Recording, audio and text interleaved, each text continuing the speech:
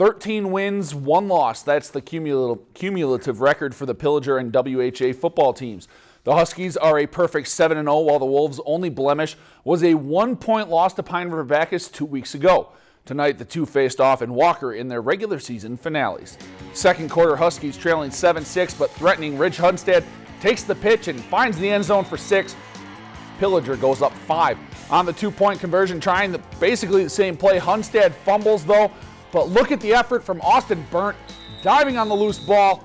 Huskies convert, lead 14-7. Later in the half, same score, WHA's Kevin Smith throws up the duck, but Hunter Head comes back and makes the grab, then dives for the end zone for the touchdown. Wolves tied at 14, and then same score under a minute to go now. Smith hits Phil Kangas on the quick slant. Kangas uses the stiff arm here and then gets past the defender and walks in for the 44-yard touchdown. Wolves led 21-14 at half, but Pillager comes back and wins 28-27 to cap off their perfect season.